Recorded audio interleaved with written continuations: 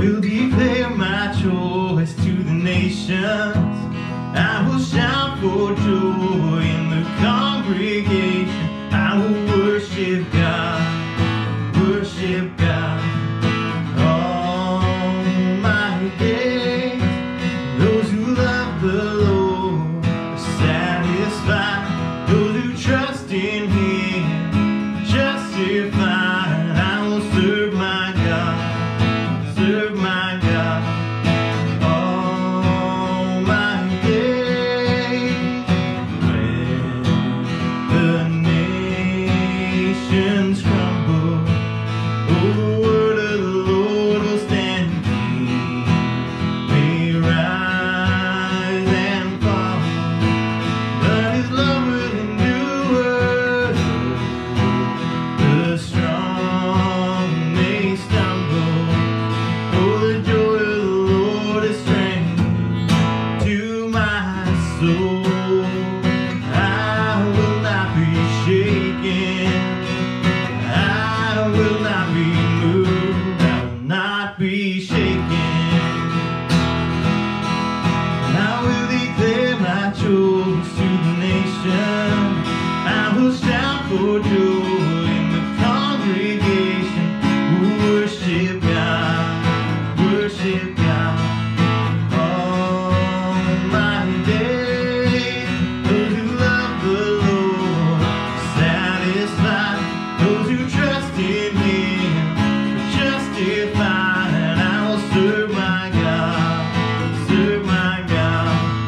All my days, when the nations crumble, the word of the Lord will stand. King may rise and fall, but His love will endure.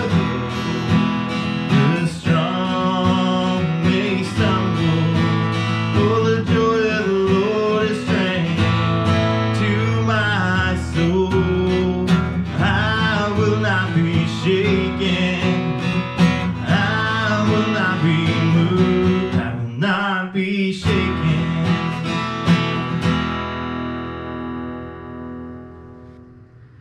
Well, good morning and welcome to Cornerstone Neighbourhood Church. It is so great to have you joining with us this morning. As we get into our service today, let's focus our worship together on these words from Psalm 1. Blessed is the one who does not walk in step with the wicked, or stand in the way that sinners take, or sit in the company of mockers, but whose delight is in the law of the Lord, and who meditates on His law day and night. That person is like a tree planted by streams of water, which yields its fruit in season, and whose leaf does not wither. Whatever they do prospers. Not so the wicked. They are like chaff that the wind blows away. Therefore the wicked will not stand in the judgment, nor sinners in the assembly of the righteous. For the Lord watches over the way of the righteous, but the way of the wicked leads to destruction. Well, as we continue to worship this morning, to keep these words in your thoughts and minds as we continue this morning. But also just want to remind you as well, I mentioned last week that verses, readings like this, like we've just listened to Psalm 1, I've got those and many more up on our channel under a playlist called Worship Through the Week. And just encourage you guys to take some time apart from today as you go through your week, whether you're sitting at your desk at work, in your home, or cleaning your house, or whatever you can do to just put this up, put this playlist up on your TV or your phone and let it play, and just take some time as you're doing your work through the week and just worship God in this way. So take that time this week, and I just want to encourage us this morning. We just want to open in a word of prayer. Heavenly Father, we thank you for today. We thank you so much for your word. God, for the blessings that you give us through Scripture. And so we just also want to return that to you today. And we just want to bless you with our worship, with our praise. And thank you so much, God, for the gift that you have given us, not only with your love and compassion and freedom from our sin, but also the gift that you have given us in the church, and that we can be together and worship your name as a group and not alone. And so we just pray these things in your name today. Amen.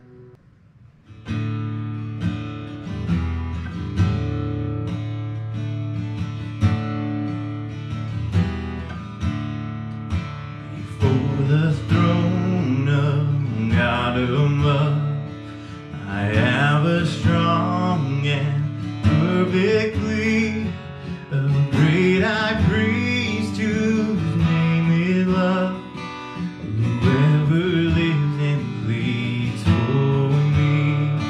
My name is graven on his hand, my name is written on his heart.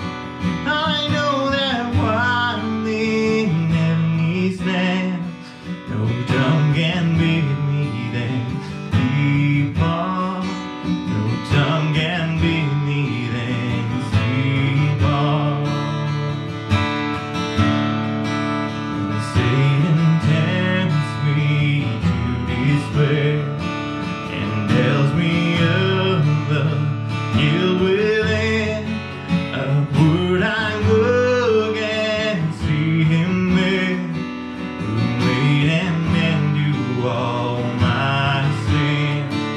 Because the sinless Savior died, my sinful soul is counted free. For God the just is satisfied to look on him and pardon me, to look on him and pardon me.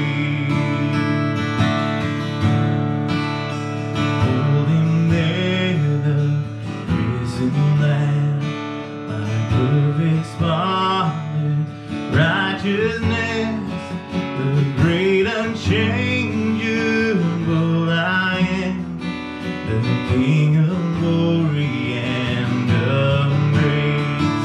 One with himself I cannot die, my soul is purchased with his blood, my life is hid with Christ on high, with Christ my Savior and my God, with Christ my Savior and my God.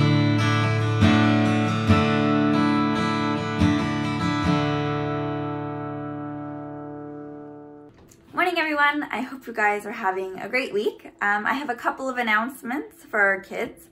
So this past Monday we had our first kids club following our mystery unit. So there was just an introduction into what we're going to be looking at in regards to God and science, as well as we started our mystery. There is a missing dog. His name is Teddy, and he was last seen at 4 p.m. in Mrs. Higgins' backyard. He was stolen, and so kids are going to be looking at what evidence was left behind and how to come to a hypothesis on who might have taken him. So yeah, if you guys are interested and haven't joined us last week, feel free to send me an email. If you guys were with us last week, I will send you an email today with the link. Our lesson for this week is on the story of Abraham and Sarah.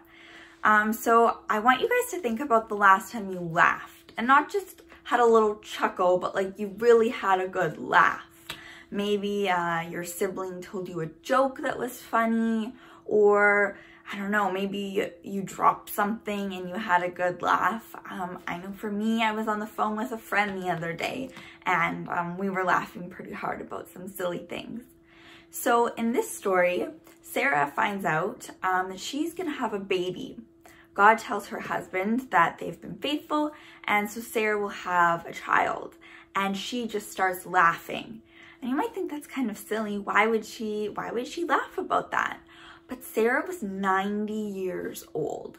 And I don't know about you guys, but I don't know anybody who's 90 years old right now who's expecting a baby. It's a little bit not common for that to happen. So Sarah laughed, and this was God's response to that laugh. It says, "Then the Lord said to Abraham, 'Why did Sarah laugh and say, will I really have a child now that I'm old? Is there anything too hard for the Lord? I will return to you at the appointed time next year, and Sarah will have a son.'" And so in our story, we're looking at how, nothing's impossible with God, and God does keep his promises. He promised Sarah that she would have a son, and Abraham as well. And a year later that happens, God fulfills his promise. So if you go onto our Dig In page, you can get the full lesson, as well as on the Flipgrid app. I will post a little object lesson for you. And any of you, if you have family or friends who are interested in doing the kids club, but that time doesn't work for them, I will also post a little mini kids club for you on the website, as well as pages that you can print out. So take a look for that. And we'll just pray for our kids. Heavenly Father, I thank you for today. I thank you for this opportunity, Lord, to watch the service. It's much different than being together, Lord, but I'm grateful that we have the technology and the ability to watch your word and to learn in this way, Lord.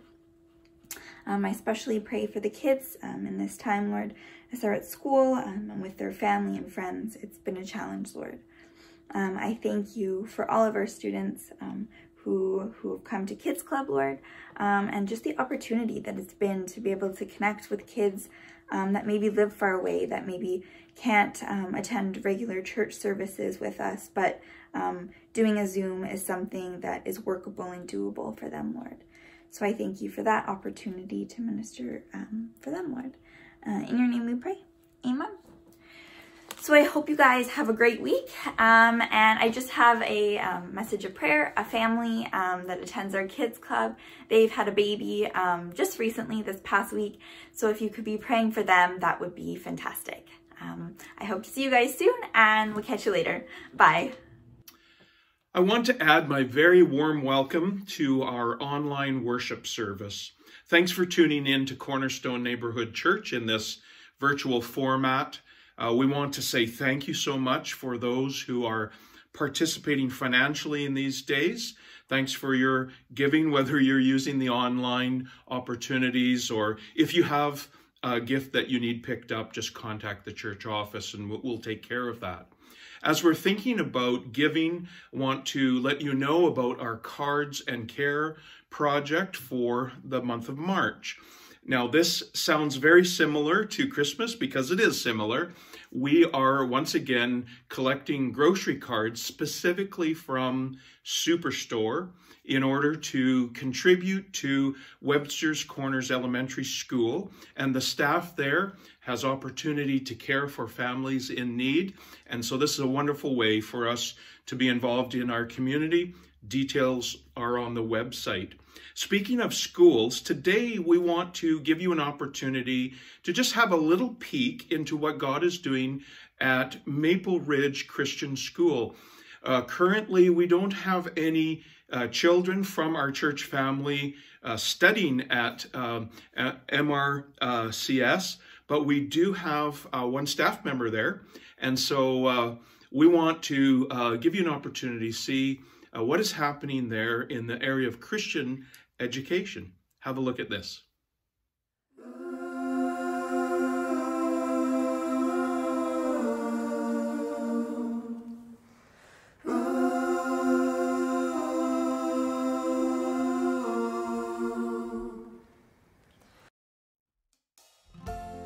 This is Maple Ridge Christian School. This is where I've been going to school since I was in kindergarten. Over the past 13 years, I've spent more time here than anywhere else. This school is my world, and I share this world with all of the other students here. This is our world. This is our world. This is our world. This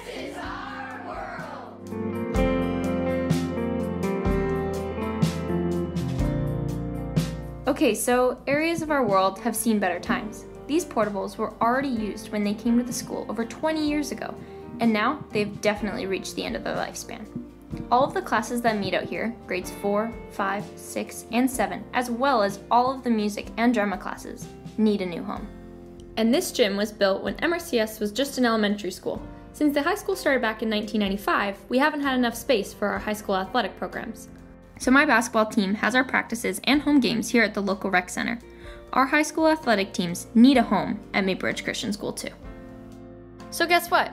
We have found a way to meet all of the needs of our academic, arts, and athletic programs. We're going to complete a building project that will transform our world.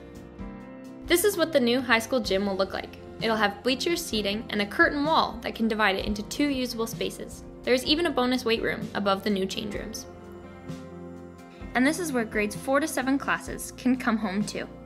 Brand new classrooms that have movable walls between them so that they can be set up for a single class or multi-class use.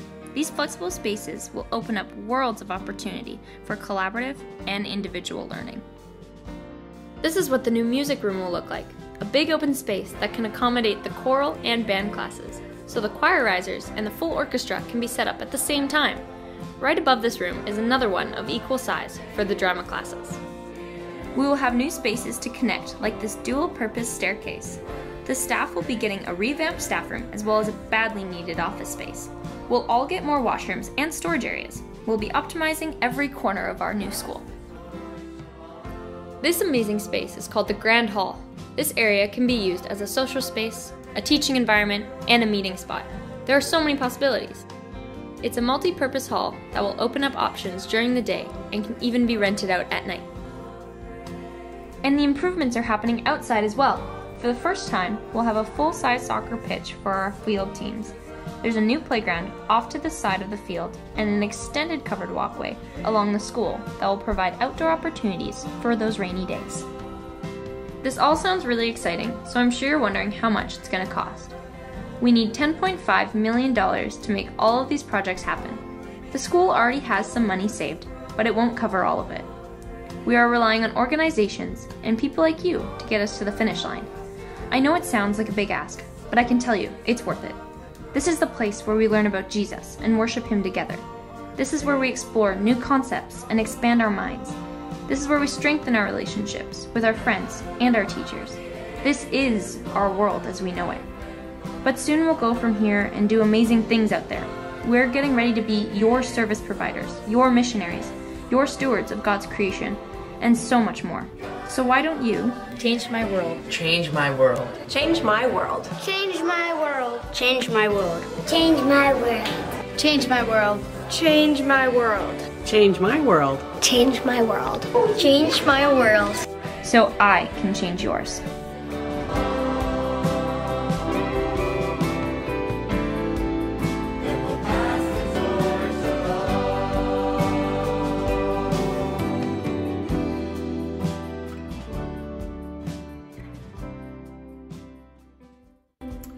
Well, I want to lead you in a few moments of prayer, and let's just bow before the Lord together.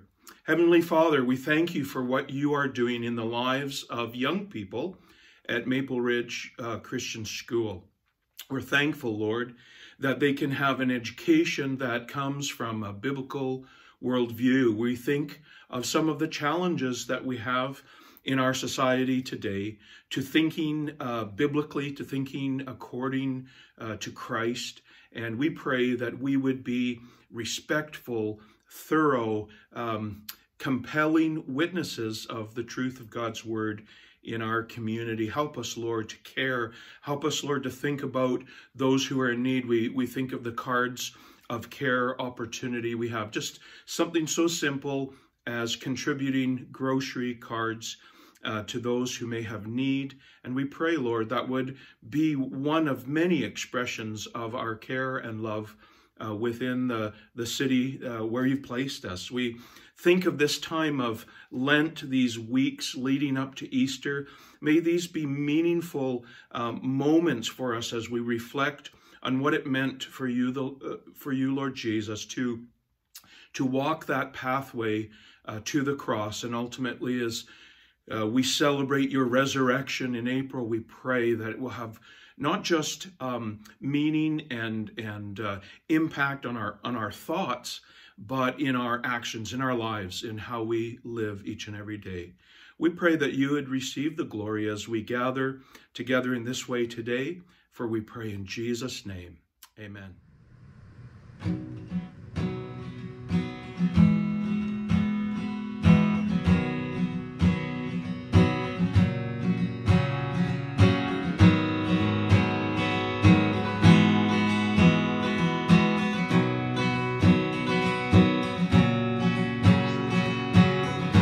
No praise can define you. No thought can contain you, God. No other one is holy. No other one is robed in righteousness. God, you are my God, glorious, glorious.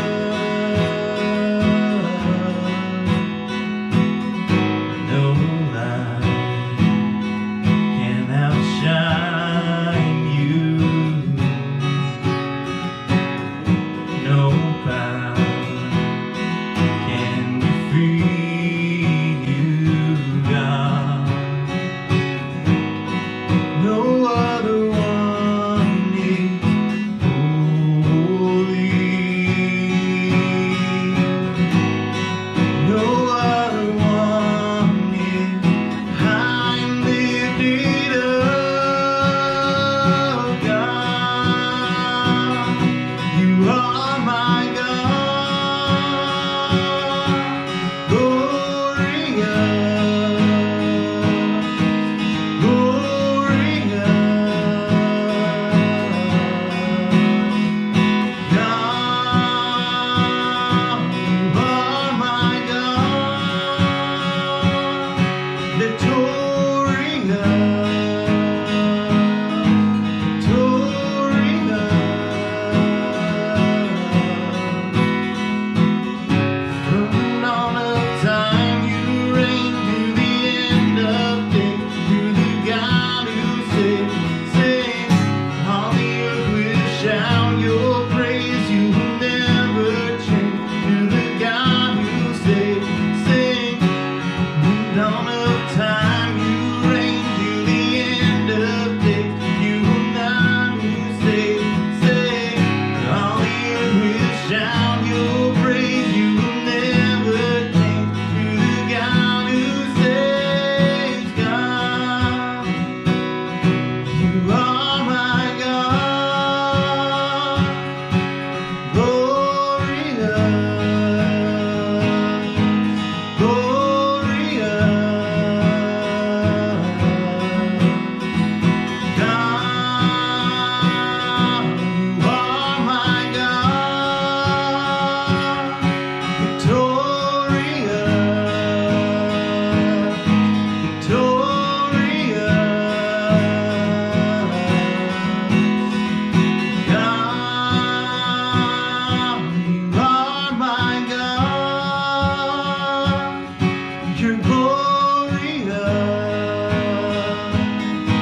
you're glorious. God, you are my God, victorious, victorious.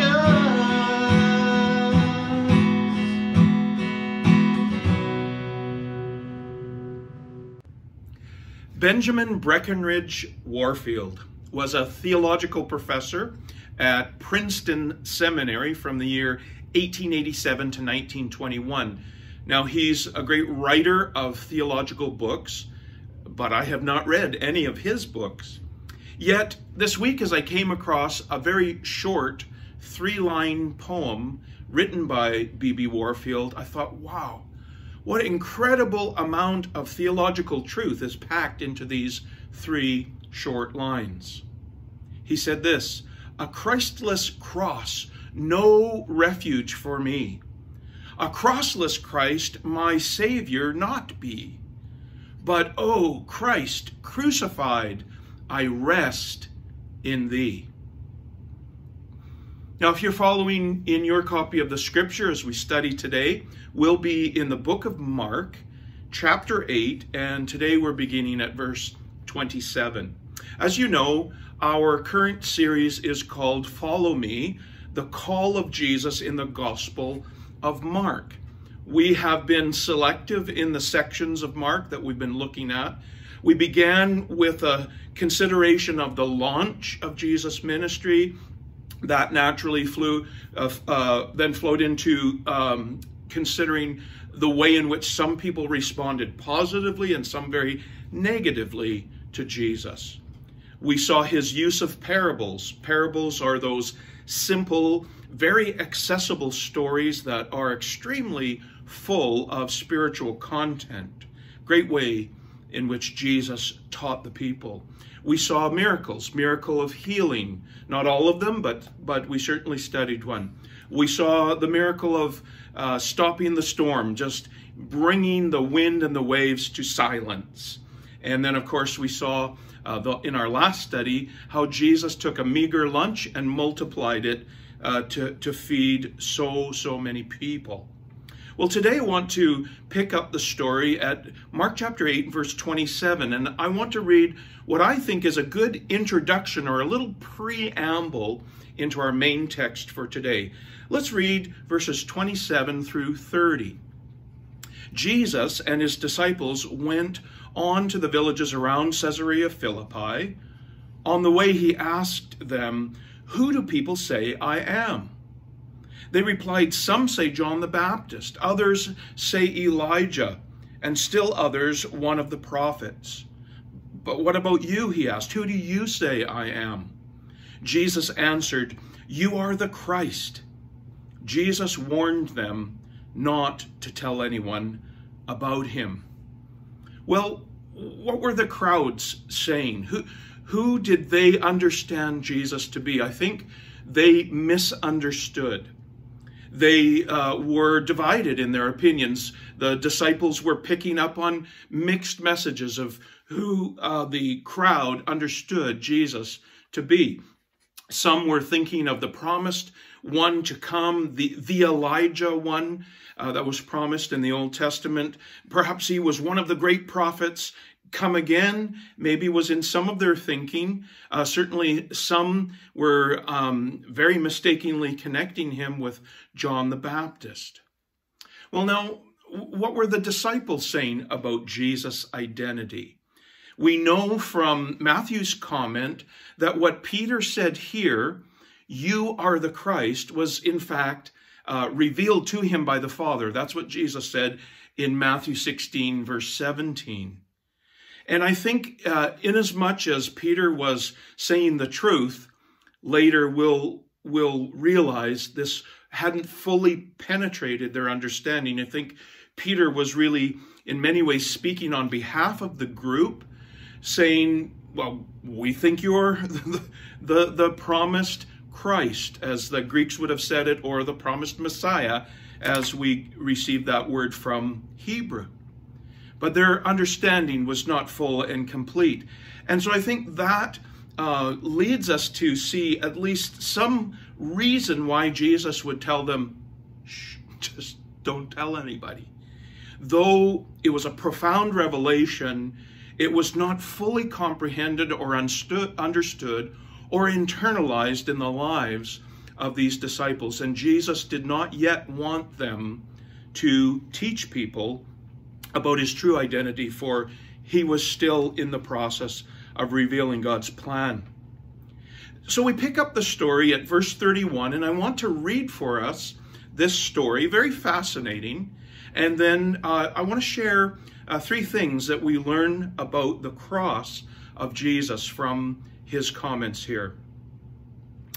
Mark chapter 8, and I'm reading from verse 31 to 38. Jesus then began to teach them that the Son of Man must suffer many things and be rejected by the elders, chief priests, and teachers of the law, and that he must be killed and after 3 days rise again.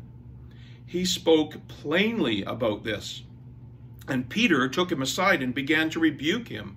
But when Jesus turned and looked at his disciples, he rebuked Peter.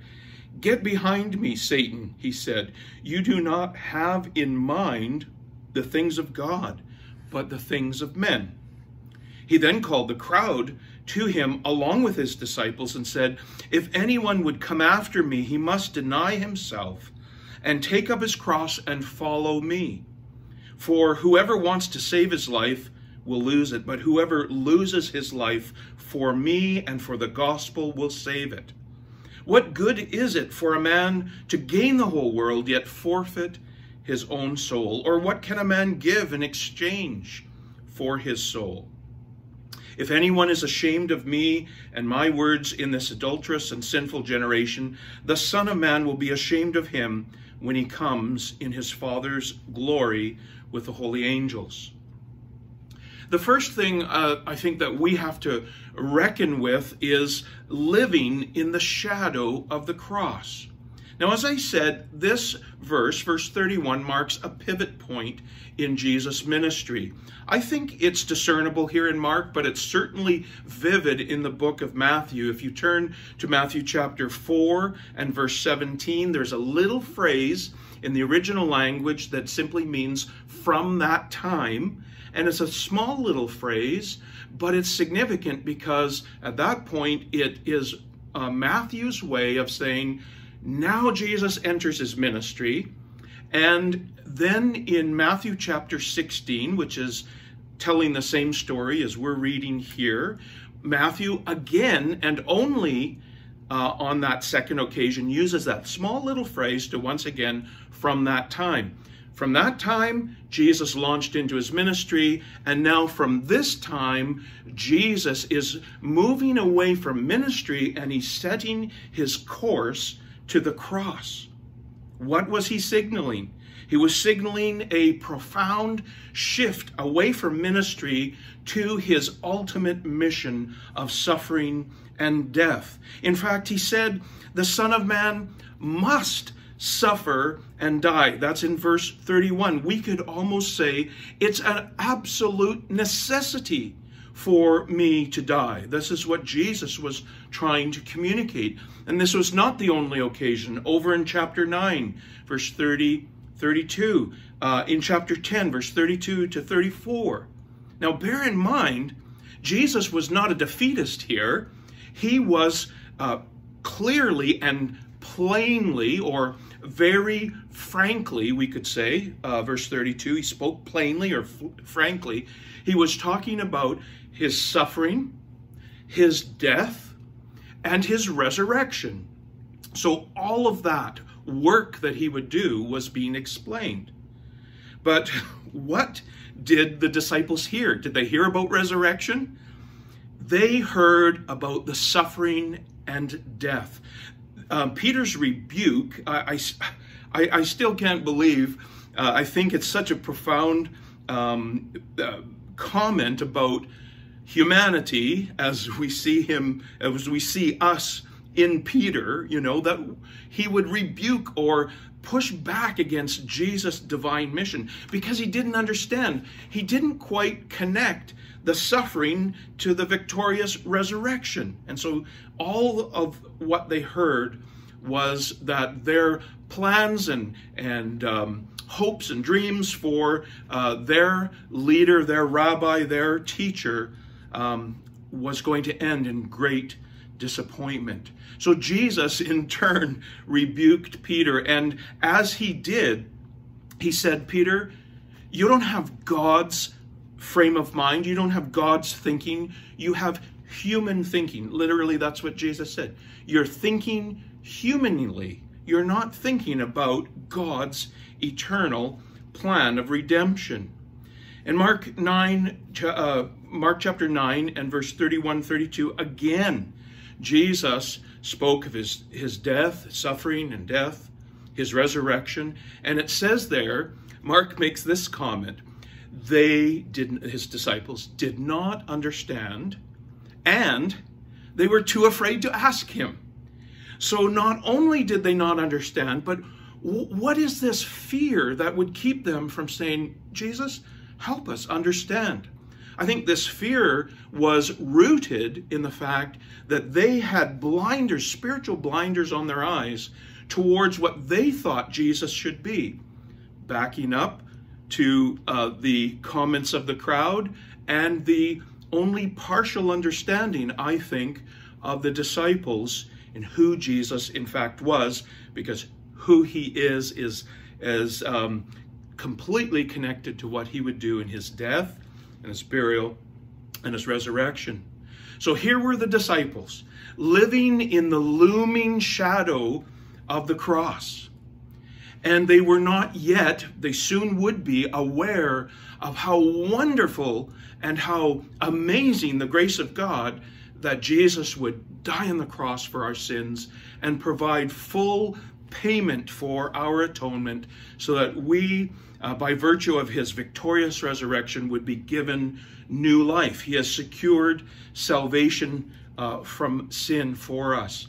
If we're a follower of Jesus today, we don't live in the looming shadow of the cross, but the shadow of the cross casts its reality and truth across our lives. Jesus died for us.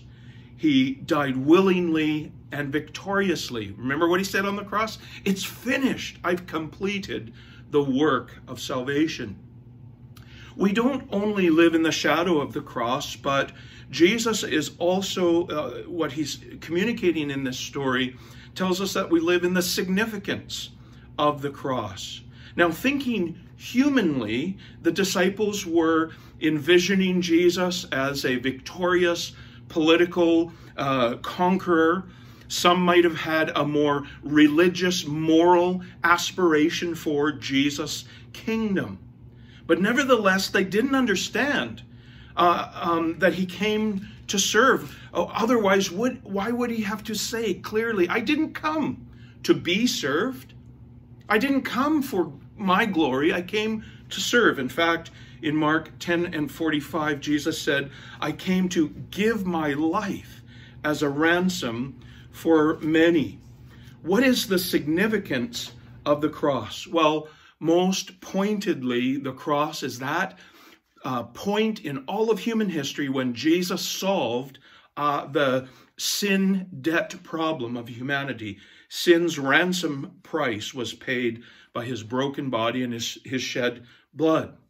But Peter goes on to talk about the implications of that, or the ongoing significance of the cross as it relates to followers of Jesus. In 1 Peter 2 and 21, we read this, to this you were called because Christ suffered for you, leaving an example that you should follow in his steps. Now, that word that Peter chose to use there, an example, has to do with something that is to be copied, something written, or maybe a model to be copied. And so in some manner, we are to live out the significance of the cross. Jesus made it pretty clear what that significant call is on our lives because of the cross. This is what he said in verse 34. If anyone would come after me, or if anyone would follow me, he must deny himself, take up his cross, and follow me. Following Jesus means a denial of self, really a betrayal of our self-interest in favor of interest in Jesus, interest in the things of God, a following of who Jesus is. Now, many people have erroneously understood this phrase, bearing one's cross. Have you used this yourself? Maybe you've heard someone. Maybe someone has said, oh, I live with a very messy spouse, but it's just my cross to bear, right? Or maybe there's someone out there who's too small or too tall or too wide, or maybe we should leave it at that. And they say, well, that's just my cross to bear. We're not talking about some circumstantial experience when we talk about cross bearing. For the people who were Jesus listeners in this story, there was going to be no confusion for them. When they heard about cross bearing, they knew that was about execution. The Roman practice of crucifixion was rampant. The people knew what it meant. When they saw someone carrying a cross, they knew that person had been sentenced to death by the Roman authority, and they were on their way to the place of execution. So cross-bearing is about dying. And in the truth of what we learn throughout Scripture, it's dying to ourself, dying to our old nature and becoming alive in Christ. Dietrich Bonhoeffer, in his book, The Cost of Discipleship, wrote this: if we have watered down the gospel into an emotional uplift which makes no costly demands of us, then we cannot help regarding the cross as an ordinary, everyday calamity, one of the trials and tribulations of life. But when Christ calls a man, he bids him come and die. Now, this is what we learn in scriptures, such as Galatians chapter 2 and verse 20, that in fact, death to our old self and new life in Christ is, if you will, a co-crucifixion. Just as Jesus literally died on the cross, we are spiritually joined with him in dying to our sinful old life and being made alive because of his resurrection to new spiritual life. And so that is why B.B. Warfield's poem is so powerful. If Jesus had not suffered and died on the cross, all that we're left with is some empty, unattainable moral ideal. Without Christ on the cross, my sin debt remains unpaid, and I'm without hope. But Jesus calls us to a complete identification with his complete fulfillment of God's plan of redemption. His death, burial, and resurrection makes this possible. So to take one's cross and therein say no and deny one's old self-life is to accept that new life in Christ. L.E. Maxwell put it this way in his book, Born Crucified: in order to have life, we must be joined to Christ. And we can be joined to him only in and through his death. Well, there's one further thing that I think Jesus explains, not only in the significance of the cross and what he's called us to do. He does a masterful job, as always, in his teaching of posing those questions that just hit us right in the heart. What good is it if you gain the whole world, but you lose your soul? You can amass all kinds of human wealth and power and prestige, but in eternity, you're lost. What can a man give in exchange for his soul? So he's driven home with this very crude but very understandable message of the cross, that we must die to our old sinful life and by faith accept what he has done in his finished work on the cross, and thereby be forgiven of our sin and granted by his grace and mercy new life in him. So that's the significance of the cross, but this also then will result in us living in the shame of the cross. What do I mean by that? Maybe the most blunt way of saying it is that the cross costs. It costs. Crucifixion cost Jesus dearly. It cost him his life.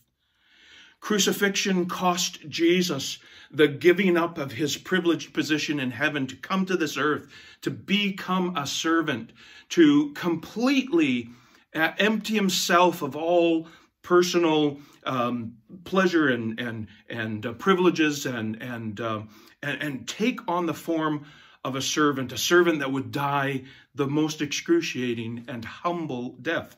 That's that beautiful song celebrating Jesus' sacrifice for us from Philippians chapter 2. And what we experience then as those who identify with the cross of Christ is that there will be some shame that we experience. Now, it is important not to misidentify the suffering or the difficulty that we experience as Christ's followers. For example, some might refer to a general suffering and say, this is because I'm a Christian. But I want to remind us that as Matthew 5 verse 45 tells us, there are experiences like bad weather or experience of famine, perhaps, something significant in our natural world that is going to be the experience of everyone, whether they're a follower of Jesus or not a follower of Christ. So there are aspects of suffering and difficulty that are common to all humanity. There's also suffering that comes because we failed, because we sinned. We can't say, oh, I'm bearing the shame of following Jesus, when in fact we've sinned and we're experiencing the consequence of our sin. I remember in Bible camp a character named Scotty.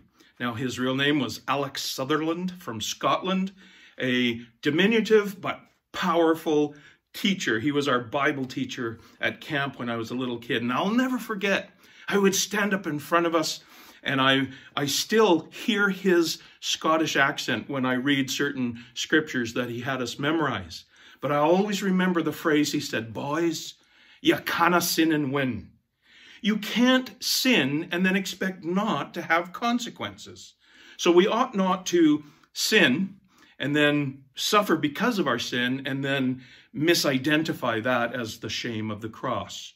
Well, what is then the shame of the cross? I would define it this way.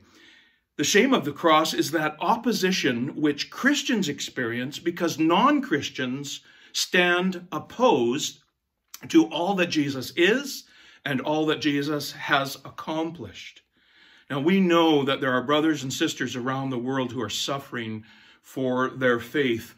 Ministries like Voice of the Martyrs or Open Doors help us understand the plight of so many Christ followers today, not in the Middle Ages, but today, who just for following Jesus face alienation from family, beatings, imprisonment, and even death. And though it's different, I think we can identify suffering, or let's call it the shame of the cross, here in Canada in our own context. It might not be lethal. Sometimes it's legal. Sometimes it's philosophical.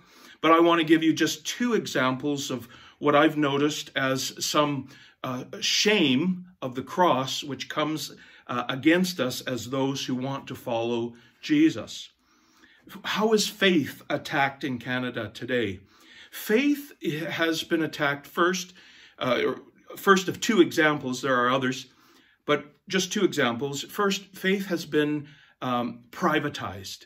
We live in a society and a culture that sees faith as something that is completely legitimate for the individual, not for society. It's okay for the individual if that's your belief.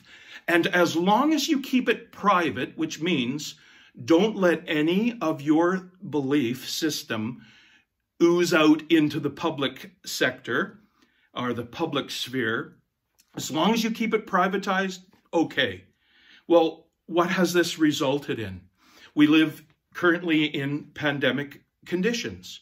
What is seen as essential? The economy is seen as essential. Construction, retail, restaurants are seen as essential in our society. But Christian worship is seen as anything but essential. And under the guise of health regulations, we're seeing the result of privatization of faith lived out in the perspective of many people in our society, but also our government officials, to the matter of Christian worship, gathering for worship. We could say much more about this. I would encourage you, if you are struggling through this, praying through this, please contact me. I have several resources that might help you in your praying, or if you are being led by God for some letter writing. We want to be responsible, respectful responders to this inequity in our society. But what it comes down to is that when a society has philosophically said, no, we don't like the gospel, but if that's your thing and you keep it private and don't bug me about it, yeah, okay. That's called privatization. Another issue, I think, I'll call it, marginalized faith. There are other influences, but let's call it marginalized. And this is the idea that Christians who hold biblical convictions are branded as haters simply by holding a view opposed to mainstream liberal values. That is the marginalizing of our faith. That is a large or at least influential group in our society saying, these are our values. They're not gospel or biblical values. And ironically and tragically, we live in a society, Canada is espoused to be, or believed to be, a pluralistic society, that we are tolerant and we embrace ideas from many different people, as long as those aren't biblical or Christ-like values. And so, again, the opposition may not be lethal, but it is insidious in its philosophical roots. Relativism, marginalizing, even the absurdity of how pluralism has been allowed to run amok, and even opposition to biblical values is being written into law because of the opposition to Jesus. And we could call that the shame of the cross. We could talk about more examples. I'm sure that you're starting to think just from these two examples of others. But what are we to do? How are we to respond? How do we remain unashamed in this world? How do we remain, as Jesus said, don't be ashamed of me and the gospel? How do we live that way? Mark 8:38 doesn't say specifically you should have hope because Jesus is going to come again, but this is what is hinted at in this last verse, when Jesus comes in his Father's glory with the holy angels. So we must have hope. But until that day when we're taken to our eternal home, how should we function living in the shame of the cross? I've got 4 brief thoughts for you to think about. First of all, let's realize that through this difficulty of opposition that we're experiencing, this means we're participating in the mission of Jesus. If you're jotting these verses down, I would encourage you to, so you can visit them later, or you can go to Digging Deeper and see the references. John chapter 15, verse 20, Jesus said to his disciples, if you get opposition, do you know why? Because they're opposed to me. They're pushing back against my mission of redemption. And so you are going to suffer the shame of the cross because of the mission of the gospel. And so when we are suffering the shame of the cross, let's remember, we're participants in Christ's mission. This is part of what it means to serve him in this world. Another aspect of suffering and going through the shame of the cross, James chapter 1, verses 2 through 4, is transformation into the character of Christ. Participation with the mission of Jesus, transformation into the character of Jesus. As we go through these experiences, it's going to shape us and mold us to be more like Jesus, which may in fact bring more opposition as people keep seeing Jesus presented to them and they keep opposing. And yet, what a glorious reality that we can learn to be more like Jesus, we're transformed by the Holy Spirit as we respond appropriately to difficulty and suffering in our lives. The third thing that I would suggest to you to consider is that we can experience celebration in the grace of Jesus. Paul talked at length about the difficulty of sharing the gospel, the opposition, the suffering that came to him. Often it was physical, but certainly opposition to his preaching and teaching the gospel. And he celebrated the fact that when he was in those weak places, he could experience and reveal the amazing grace of Jesus through his life. 2 Corinthians 10, verse 9. And then lastly, I think one of the very practical things we can do is take inspiration from the suffering of other followers of Jesus.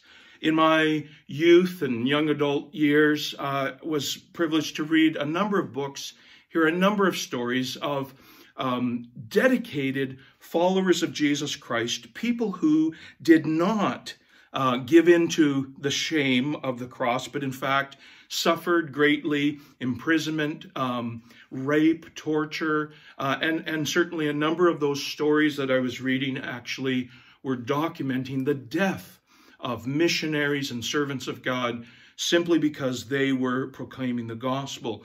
And those people's testimonies have inspired me. Just one, Jim Elliot, whom many know from the 50s, died along with 4 of his missionary colleagues in Ecuador.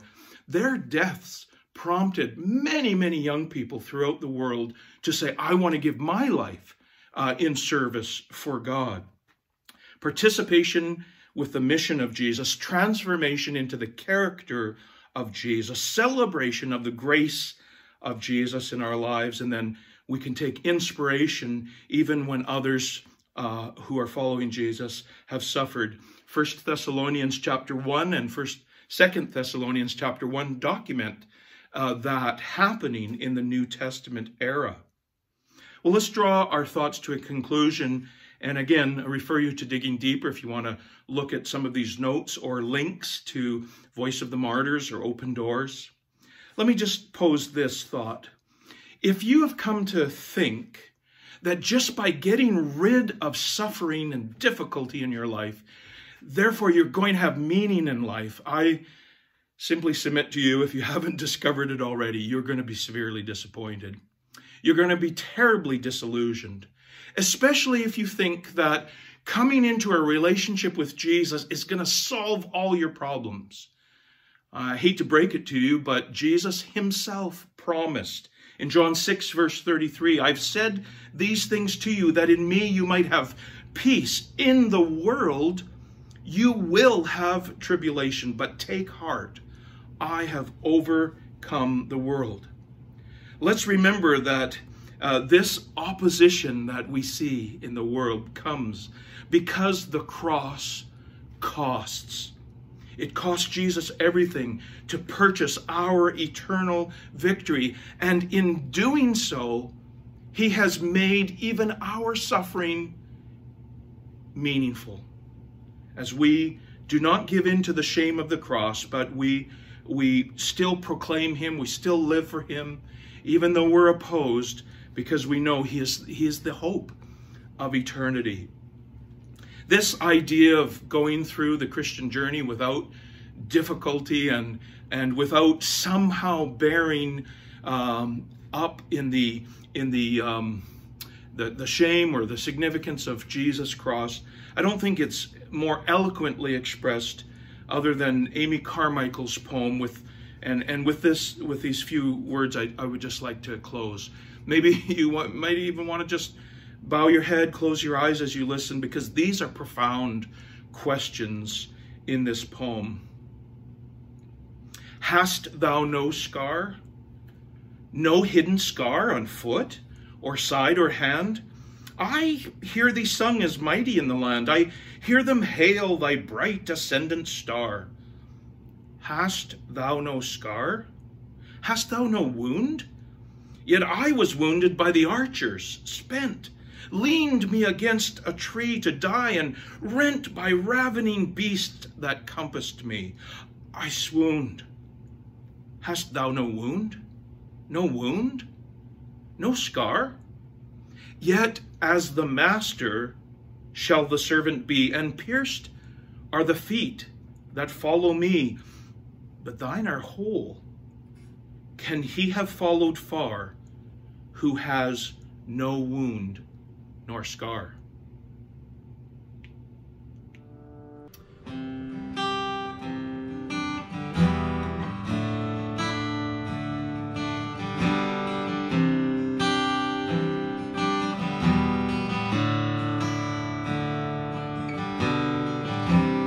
Found her everlasting, the all-creating one, God Almighty. Through the Holy Spirit, conceiving Christ the Son, Jesus our Savior. I believe in God our Father, I believe in Christ the Son, I believe in the Holy Spirit, our God is three in one. I believe in the resurrection, that we will rise again. Oh, I believe in the name of Jesus.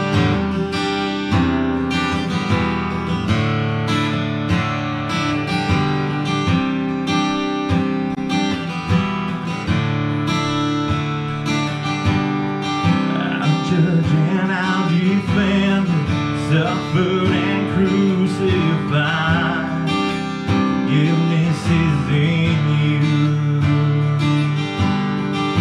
Descended into darkness, you rose in glorious light, forever seated high. I believe in God our Father, I believe in Christ the Son, I believe in the Holy Spirit, our God is three in one.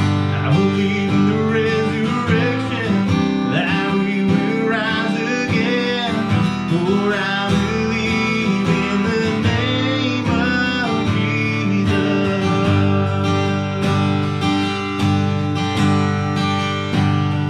I believe in you. I believe you rose again. I believe that Jesus Christ is Lord.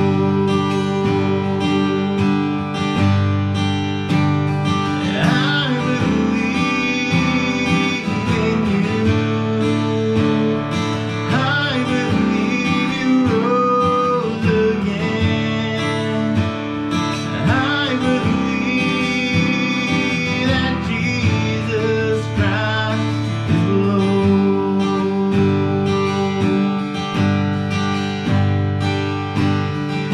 I believe in life eternal.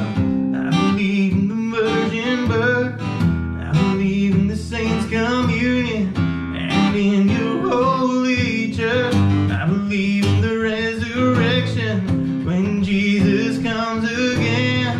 For I believe in the name of Jesus.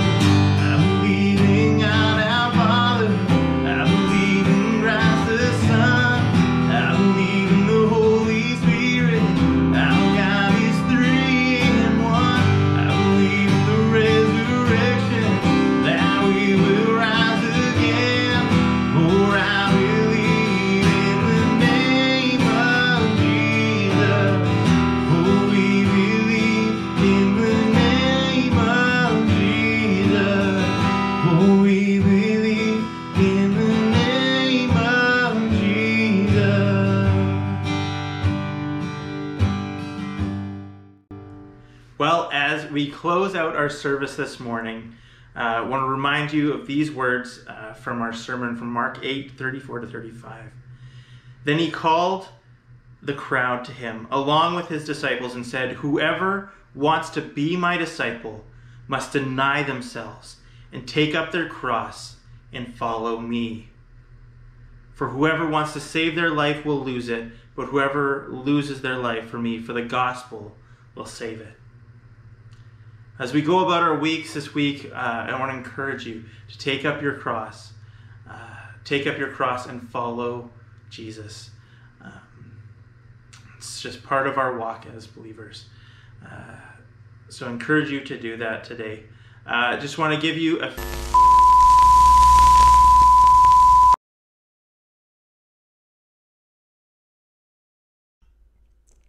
During the month of March, our nominating team invites you to prayerfully consider someone you might nominate for serving on the leadership team.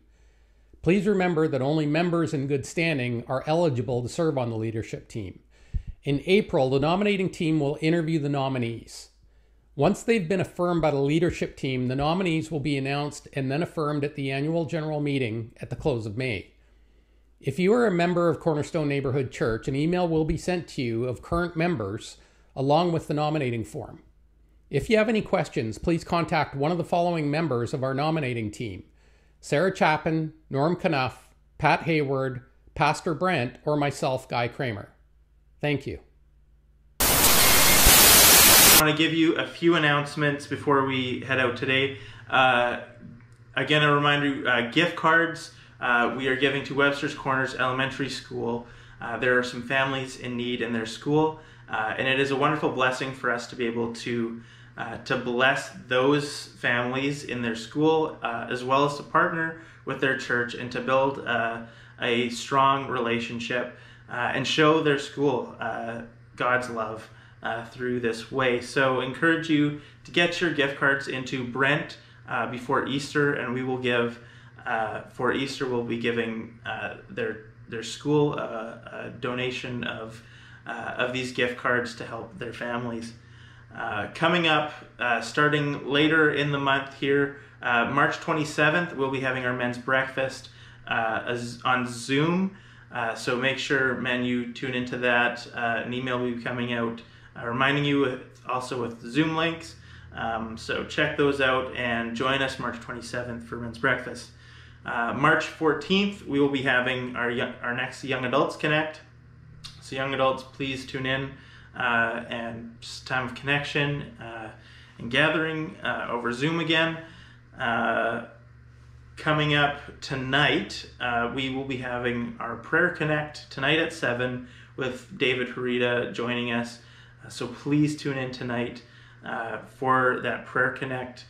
It should be a wonderful time hearing from the chairman of our Fellowship Pacific area. So take note of that.